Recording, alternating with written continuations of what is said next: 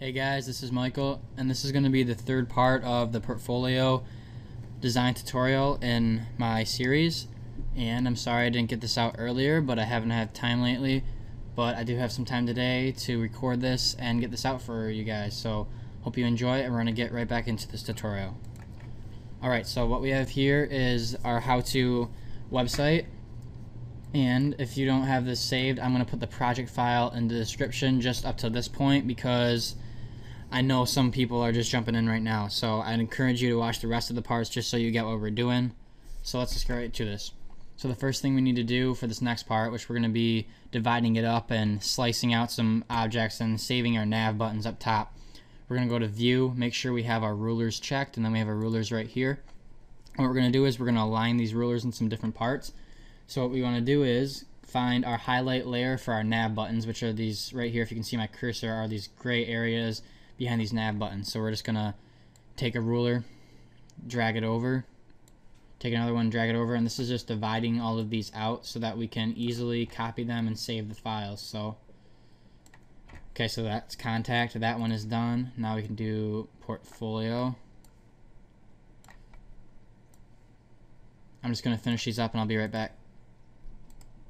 Okay, so I have these divided out right now. As you can see, I have all the guidelines set.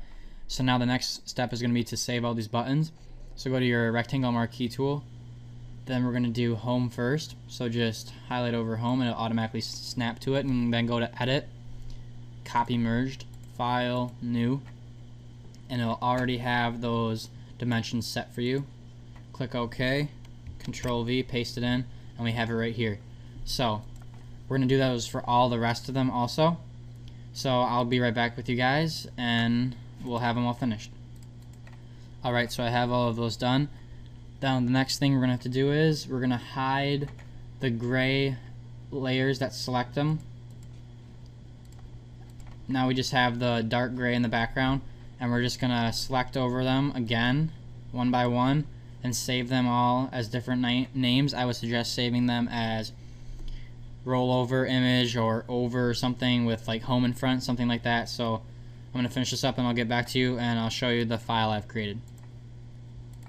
Alright, so I have all of these done and I have my files right here, nav buttons, and as you can see I have each button with the gray background and the light gray background for the overlay image. So after that's done, we can move on and we can put some rulers on the rest of our template. So we're going to need rulers on the images in the middle right here. So find the layers that you have for those images, and after you have them selected, you're just going to pull up some guidelines to them, just like this, and do that for each one. These ones are almost set, good. And make sure they're all aligned so that when you put this into Dreamweaver you have the perfect size for the images. Okay, those are set. The next part is going to be just this gray section at the bottom where we have our feeds. We're going to want to divide this up. Now I already have the sides divided, we're just going to have to do the right sides. So just adjust, drag some new ones over to the end of the lines.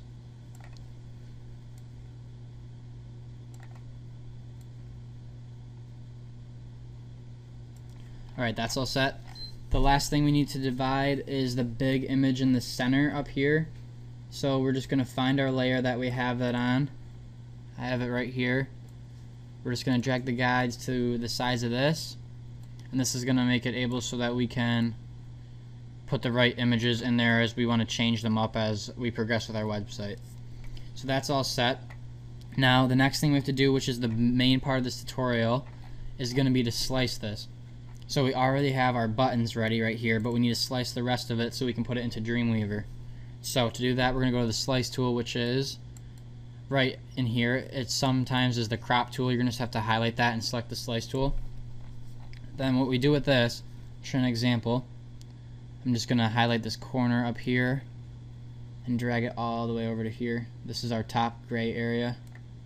As you can see, it creates a slice image, and all the separate ones we do are going to be separate images, and these are going to be marked out in Dreamweaver so that we can correctly link everything to the different pages that we're going to have and the different images, so things like that.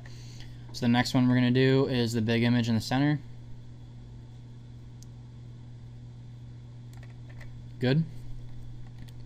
Then these smaller images.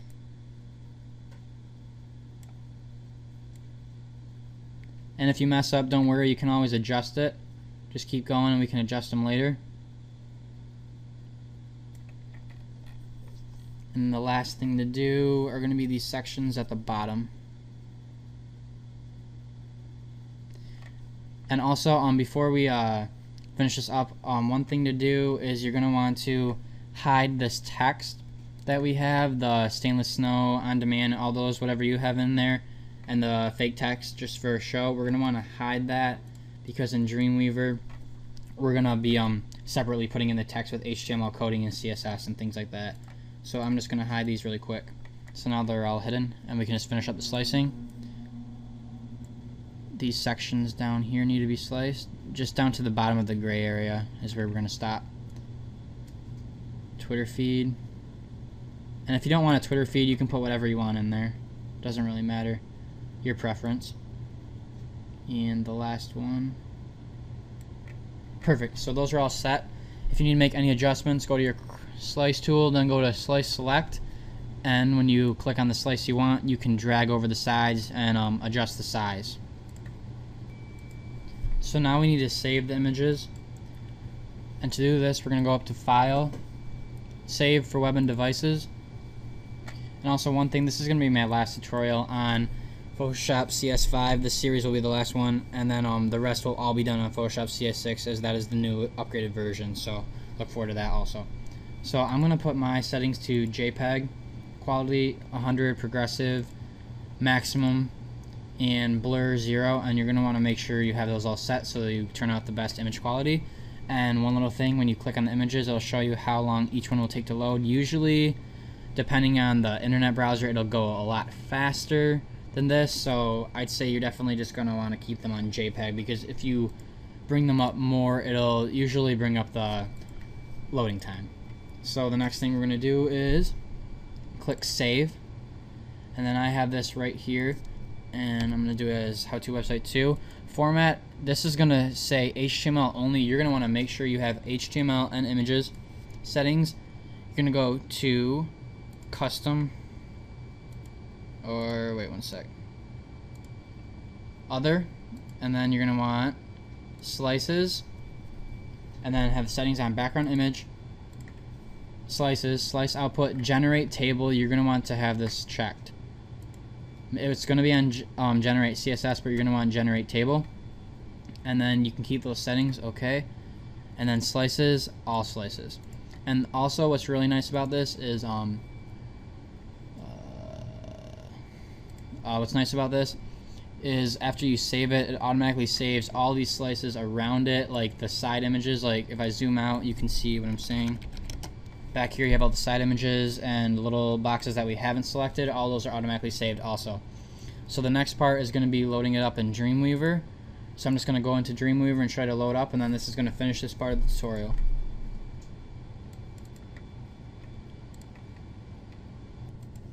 Alright, now we're in Dreamweaver.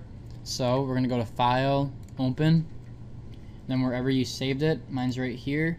I would also suggest making a separate folder to save all these files in, because there are going to be a lot of files you're going to be dealing with and you don't want to mess any up or lose anything, so make sure you put a separate folder for all this stuff.